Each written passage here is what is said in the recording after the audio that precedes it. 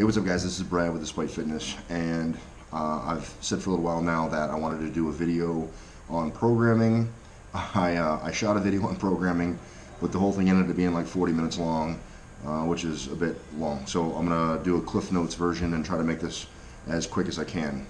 So the whole idea behind this is just to give you a glimpse, basically a look at what I did for my program leading into my meet, which happened at March 25th at Milton, Florida, and at Bending the Bar. Anyway, so at that meet I hit a 2,000 pound total, which is my highest total yet, and the meet previous to that I'd had an 18-18 total. So I was able to put quite a lot onto my overall total. Some of that was a misnomer because I missed my last deadlift by tearing my bicep. So truthfully, I probably could have had a little bit higher total back in July, but that's neither here nor there. So getting into this, we're going to kind of describe and lay out the program and kind of go through some ideas about how to program yourself. And of course, if you have any other questions, you can always comment below and I'll try to get back to you. So let's go ahead and kick off the intro.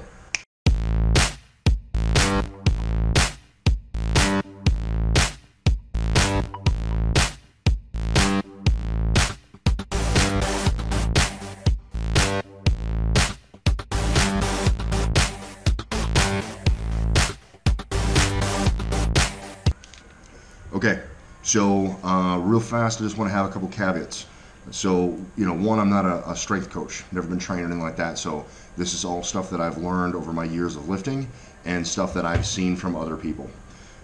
Specifically, Chad Wesley Smith and his Juggernaut system. I follow a lot of their stuff online on YouTube, as well as read the books and whatnot, and I really like the way that the kind of the methodology is. So I templated my program kind of off of that. Also, that this is a powerlifting program, so it would work very well for anyone that's looking to get a little bit stronger, but maybe not focused on powerlifting, but it would be particularly good for powerlifters. And then there's the third part of this is I understand that there's some potential of me not maximizing my training potential with this program because I really only hit a major lift once a week with any amount of real vigor. So you'll kind of see that in the program as I display it. So and actually, let's go ahead and I'll splash it up right now. So one of the feedbacks that I got after I shared this program with a few strength conditioning coaches and some other lifters is that I had minimal variation manipulation, meaning that I didn't have a lot of variety in the workout. I did this specifically because I felt like having a sport-specific training would be more effective for me. It would give me more sport practice, and I didn't have to mess with all the variables of the different bars and different different setups, and I didn't have to try to figure out what my maxes were with that so that I could plot my percentages appropriately. If you have the time to do so or the inclination, then obviously that's up to you. So let's just understand too that there's very little variation with this program, but I think that's a good thing. Now, with this program, there's a defined pattern. So, as you can see from how I have this program laid out, the pattern is essentially the same week in, week out with the sets and reps. It's very logical and kind of laid out. And there's also a logical progression with this. So, as I continue through time from the beginning of this training program toward the culmination of the training program where I actually go compete, I progress logically through the duration of the training program. So that's also something that you're going to want to do. When developing a training program, you're going to want to make sure that you have a goal, right? So, for a powerlifter, ideally that's a powerlifting meet out in the not too distant future that you can, train and to get ready for. Obviously, you have to make sure that you have enough time to get ready for that event, whether it be 8 weeks, 12 weeks, 16 weeks, whatever it's going to end up being for you for a training cycle. That's kind of individually based or just based on how the calendar falls for you, but you want to make sure that you have enough time to prepare for the meet. And then once you have a meet and you know that you have time to prepare for it, the best thing to do is backwards plan from the date of the event to where you are today. And that way it gives you exactly how many weeks you have, and you can lay out your plan accordingly. There is something to consider with variation versus specificity. I kind of touched on that already. For this, I kept all of my main movements very specific. I didn't include a lot of variation, but in terms of having variation, it would be better to have more variation the further you are away from the meet, and then get more and more specific the closer you are, because you want to make sure that you're good with the events that you're going to perform. You don't want to start doing a whole lot of different types of squats right before the meet, because you're not going to do those when you actually compete. And then also intensity versus volume. So for the purposes of this program, I start out with a program with a high amount of volume and a lower amount of intensity, to try to get myself into hypertrophy. And as I progress through the program, I increase the intensity and I lower down the volume, just because I wouldn't be able to handle a high amount of intensity and a high amount of volume for very long. So you got to keep that in mind for laying out your program. This program has 3 distinct phases. There's the hypertrophy block, the strength building block, and the peaking block. And the hypertrophy block is the idea is to build muscle tissue. You're working with something between the range of 8 to 15 reps, 4 to 5 sets for that main movement. And then you're looking at your strength phase. That's to try to teach them that new tissue that you've developed through that hypertrophy phase to exert more force. In that, you're probably going to be somewhere in the ballpark of 4 to 7 reps, give or take, and something like 3 to 4 sets. It's going to be less sustainable to have too much volume in that phase, because you're going to be more intense in your weights.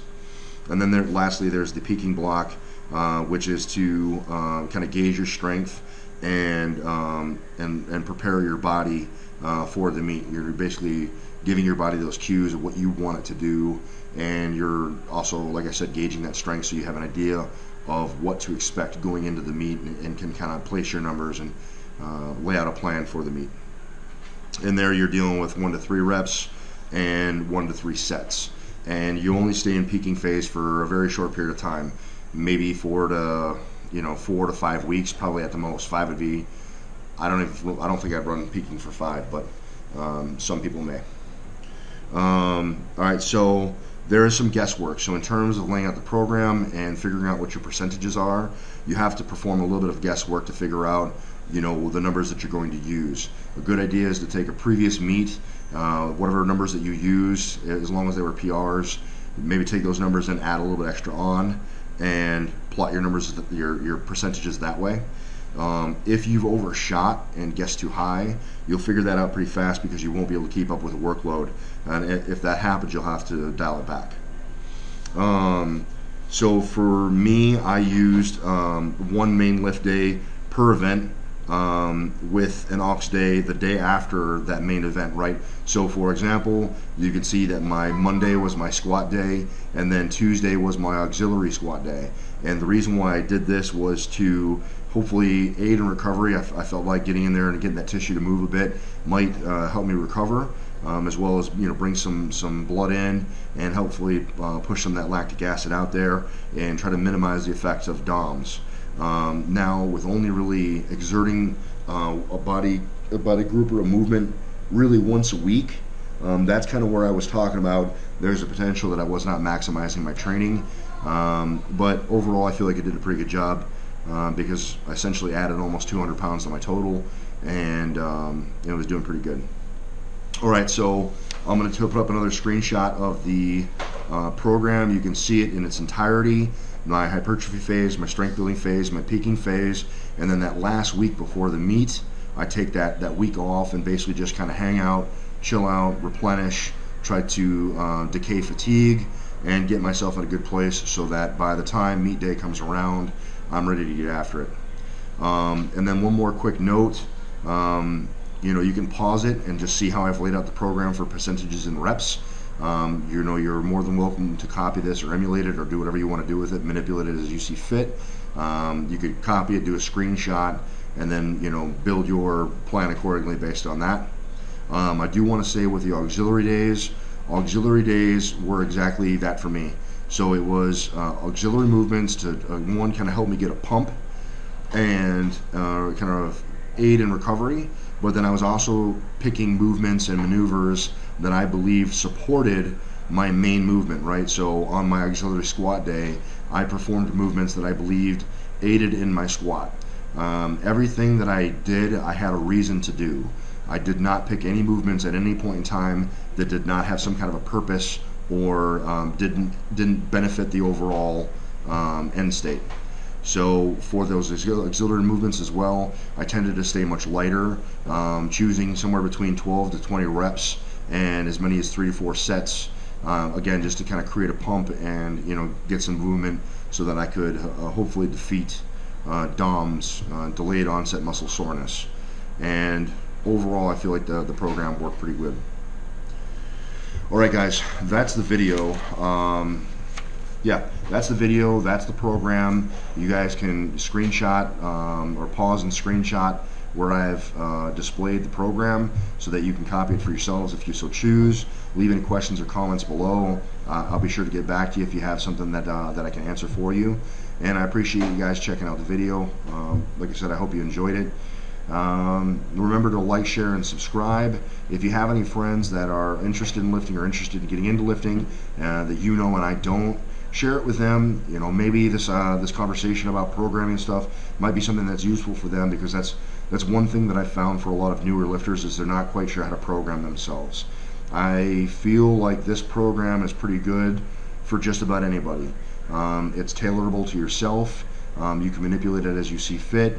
And having done it myself for more than just what you see, I actually ran this program for just shy of a year in all essence.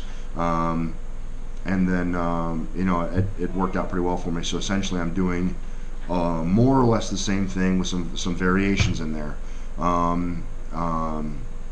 Yeah, so with some variations, that's what I'm using to lead into nationals for 2017. So hopefully I can have a good showing and do my best meet so far. That'll be my profound hope and expectation, is to outperform myself. And if I happen to outperform some other people, well, that's cool too.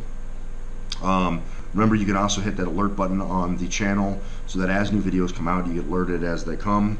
And yeah, I think that's probably about it. Yeah. Any other questions? Anything I forgot, which I'm sure there is. I might post up the longer video just because I have more dialogue and more conversation in there, and you can check that out at your leisure and kind of skip around and pick what you want out of it. I don't know, we'll see. Anyway, I guess that's it for now, guys. So remember, no matter what it is you think you can't do, train despite. Thanks for checking out the video, and we'll see you guys in the next one. Later.